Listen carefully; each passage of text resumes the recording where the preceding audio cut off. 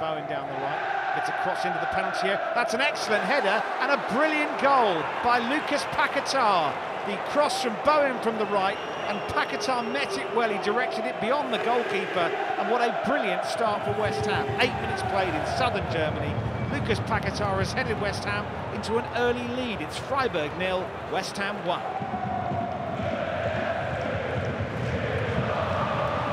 Fornals winning it back for West Ham and running at the edge of the penalty area. Kudus is free if he can find him. It runs loose. Here's Paquetá, and it's 2-0.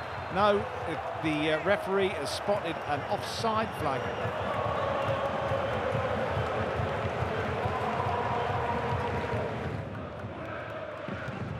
Freiburg with substitute Ritsu Doan is going to feed this ball forward into the penalty area. Salah shoots, it's saved. The follow-up hits the goalkeeper, and it's in.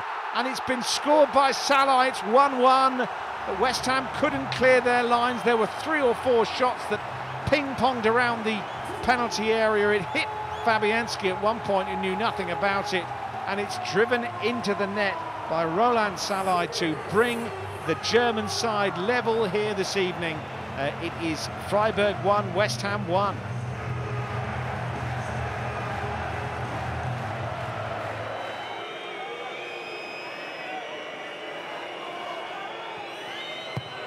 Ward-Prowse's delivery and headed in by Aguerd for West Ham. What a powerful header.